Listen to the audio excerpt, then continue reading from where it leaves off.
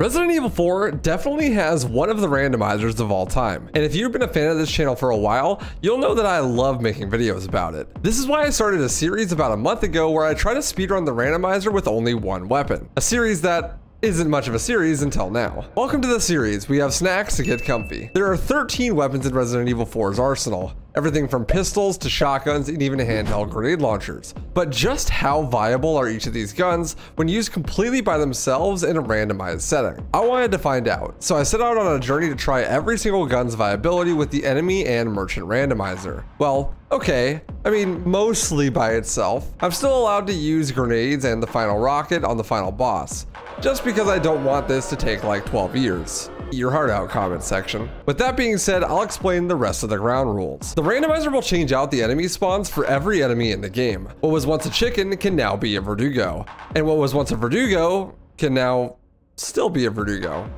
Man, unlucky. I will also be randomizing what the merchant has for sale and the price of each item. This means that important tools and upgrades that may be useful may not be available, such as the striker to do the dipman glitch, or larger inventories and heals. Last time I beat the game with only the Punisher, and right after I finished that, I was hungry for another. So I started up another seed, and this time I got the Matilda. Matilda, okay. We take those, we take those. The Matilda is an interesting gun because technically it's a new game plus weapon, but it comes without upgrades to start, and those upgrades are only unlocked once you beat the game once on that save file. This means that while the gun is good to start out, it wouldn't be able to be upgraded since this was this save file's first playthrough. It's also interesting because, as I would immediately remember in Disgust, you can't quick turn with the Matilda. Oh, you can't quick turn with the Matilda. That's right.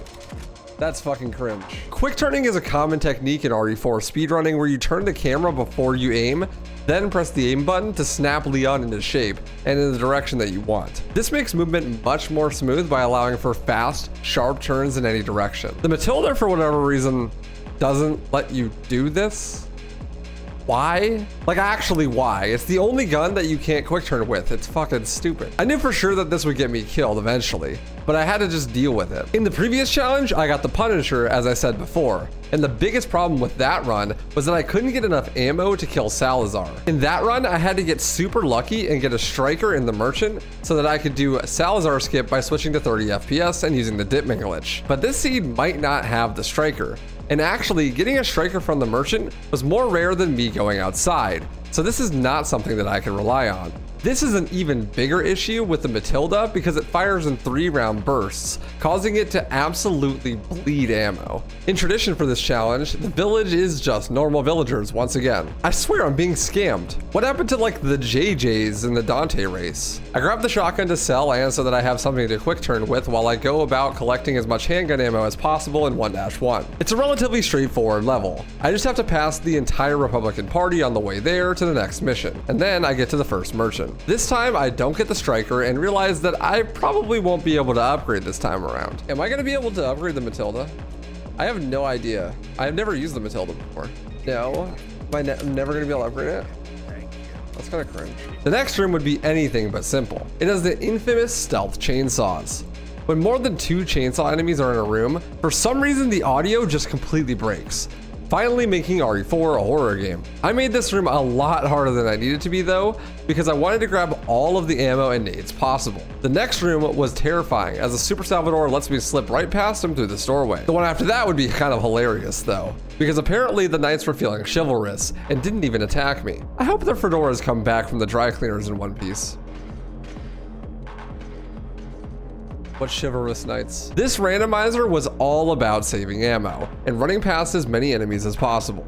Just like Twitch chat, I also run away from my problems. But this seed was enabling me.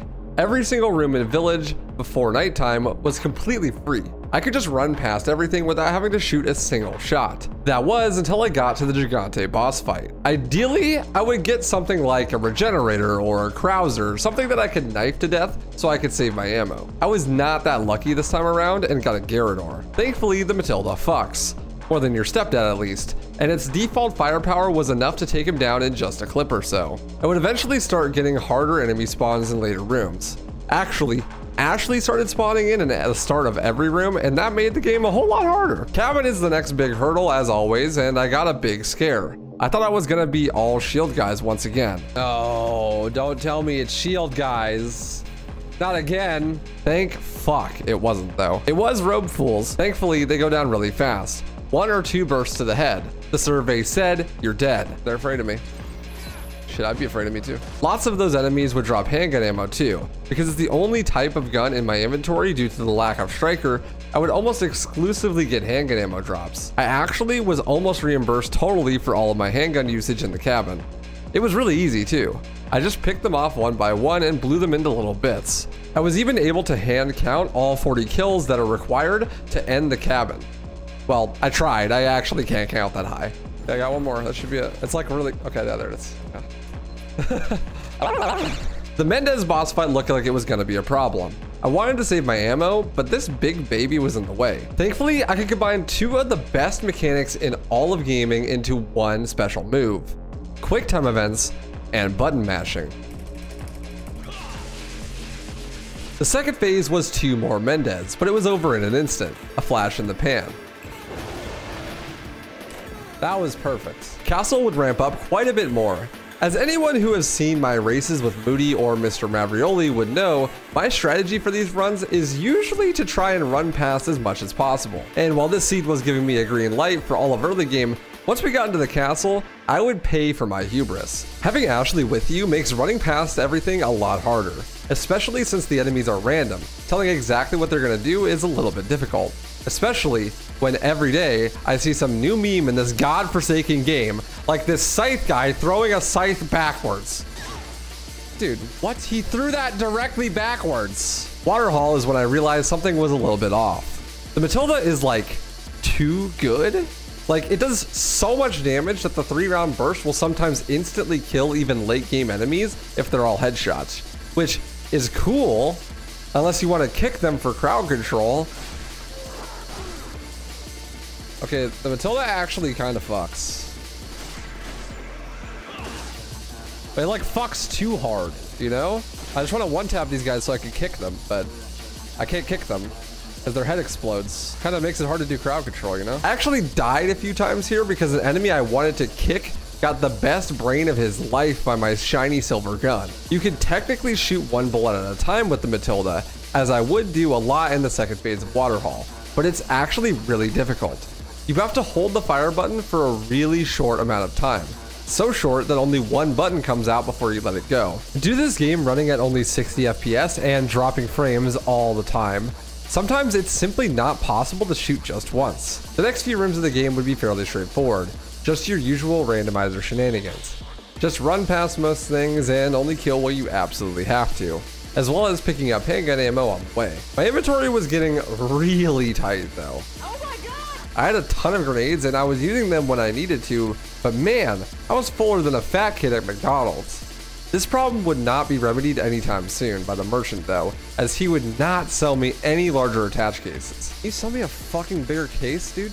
The famous Knights room where enemies can just, for some reason, walk through walls has the most required kills out of any room in the game, and I was tired of playing it safe. I let it rip like a Beyblade in this bitch, and blew through almost all of my handgun bullets. A mistake? Maybe, but a chatter would give me an amazing idea to get some more ammo. So the merchant didn't have any upgrades for the Matilda, but the Matilda itself did show up in the merchant for a 70,000 steep pesetas.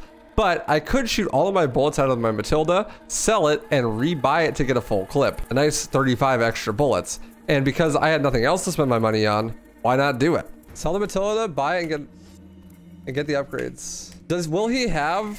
That's actually fucking 5 head. Will he have upgrades for the Matilda if I buy it from him? He is selling it, so I could sell it and rebuy it to get more ammo at the very least. Sometimes the fastest way to do things is to wait it out and have it take forever. I got Super Salvador instead of Verdugo for the Verdugo fight. This means that the Super Salvador has 30,000 health. And a rocket does only 10,000. So there is no way I'm gonna have enough tools to be able to kill him. The gas tanks usually do a 3 times damage multiplier to Verdugo, but it doesn't apply to any of the other bosses that could take his place. And because I didn't have the striker, I wasn't gonna be able to skip the double Gigante fight. So I would need ammo for that, and then right after that have to fight Salazar. I knew from my prior run that with the Punisher at 1.7 damage a shot, I needed to have 150 bullets to kill Salazar. So with 2.0 damage on the Matilda, I should only need about 125 bullets. If I didn't have at least that much by the time I got there though, I would be soft locked and unable to finish the seed. For the time being, I had plenty of nades too. And that would make the double Gigante fight a breeze. A wild demonstration of skill. I tried to quick turn with the Matilda. Okay. Because I was trying to save more ammo and because it's faster, I did the other version of minecart skip. If you don't play on PC at 60 FPS, this is the way you'll have to do it. Simply line up on the third cart and step back here and jump when the barrels in the back pass by the pillar on the left. This should drop you out of bounds and you can walk to the end. At least, that's how it's supposed to work. I'm a bit rusty. It's easy though, I swear.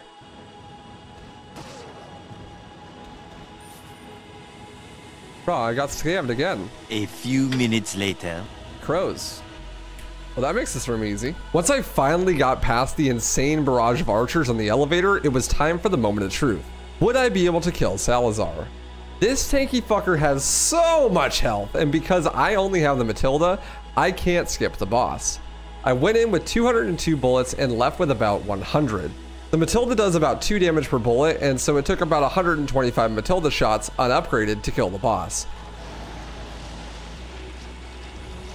Nice. I would once again sell the Matilda and rebuy to get more ammo, but at this point, all I had to do was run to the end. The final hurdle was basically over. In fact, the randomizer only gets easier from here. I do island skip and make my way towards the very last merchant that gets new things. I am really hoping for a case upgrade because at this point, that's all that can really help me. Instead, however, I got the Striker. Red 9. Striker! Based. I had given up hope. I would never see my beloved again. And then in my darkest hour, it appeared to me. But my inventory was full. If I wanted to fit this bad boy, I was gonna need to make some serious life changes. I uninstalled DoorDash, stopped eating McDonald's, and went to the gym 4 days a week. Then I started to go to church. This run was blessed, and I was going to be ripped by the time I finished it. I slimmed down on nades and squeezed that bad boy in there, Dipman running into the sunset. Also, can I please ask why this room always has Krausers in it? I thought this was supposed to be a randomizer, man. The shutter room, I could have just simply ran past, but my brain was so used to not having the Dipman glitch at this point that I completely forgot that you could just run through it. So I tried to do the variation of the no merchant strategy where you use frag grenades to kill the enemies quickly. It didn't work because they weren't dynamite guys. I wasted a ton of time here for no reason. And after I finished them off with the Matilda, I was once again out of ammo. I was worried about this, so I went back and backtracked into the Krauser room to get some more handgun ammo. It would die a few times in the process. I've actually never gone through this room backwards before. I was trying to dodge. Yeah, I guess I'm not grabbing that. The strategy used for Wrecking Ball Room is something that I've done quite a few times on video, but I don't think I've ever actually properly explained it. Essentially, the way it works is that when you're on empty because you threw your last grenade, you can then aim at Ashley with the knife and then hold down the aim button. Ashley will duck and cower like she should, but then you can actually let go of the knife button and continue to hold down the aim one. Ashley will still cower even though you're no longer threatening her. She will never stop cowering as long as you hold down aim. If you make her do this right before the drop down in the Wrecking Ball Room, you can block the new enemies from spawning in with Ashley's body. Then you can activate the Wrecking Ball before the enemies spawn. Once behind the wall, you can let her come to you and the enemies will spawn in, but they won't be able to see you or Ashley, allowing for you to just entirely sit on the other side safely and they won't see you. This is a perfect strategy if you don't have much ammo or you need to save your ammo. Once we get to the truck, my worst nightmare came true and I ran out of ammo, dying. This is one of the slowest deaths in the whole game. I would make sure it didn't happen again though. The Dipman glitch would greatly speed up the late game, just zooming past everything until I got to 5-4, where I would get completely ass blasted by archers and once again run out of ammo. Why are you invulnerable? I actually was basically completely out of resources when I got to the final boss, so I had to learn how to knife his leg eyes. It wasn't as hard as you might think though. In the end, I beat the randomizer in 3 hours and 12 minutes, one of my faster randomizer completions, especially considering I was without Dipman glitch until Island. I think ultimately I got really lucky with the enemy spawns in the first half of the game, and my hoarding of ammo paid off in those mid-game sections. The Matilda was basically just an ammo hog, but at least it did good damage. Keeping enough ammo for the whole game was hard, but if I had played it as safe as I did at the beginning for the whole time, I don't think I would have had any problem at all. Thanks so much for watching and stay stylish.